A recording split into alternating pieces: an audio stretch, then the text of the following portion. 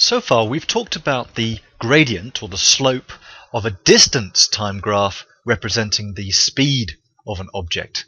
But now if we take a look at a velocity or speed time graph, remember velocity is speed but in a certain direction, then the gradient of a velocity time graph represents acceleration. Acceleration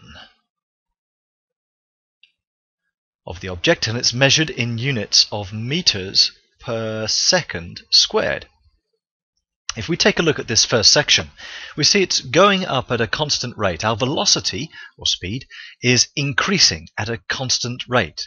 So that means we're accelerating at a constant rate. So that's accelerating at a constant rate. Now at the top of the graph here, we see it's flat. So our velocity is remaining the same all the way along as time ticks on.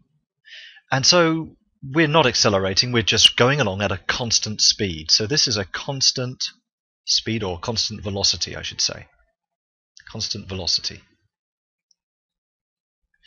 And here, this last section as we go down here, this means that our velocity is decreasing at quite a fast rate until we end up at 0 meters per second.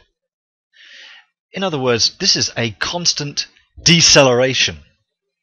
This is a deceleration. I'm running out of room there. Let's put it here. Deceleration. Watch out for the spelling of deceleration. Only got one C in it compared to acceleration, which has got two.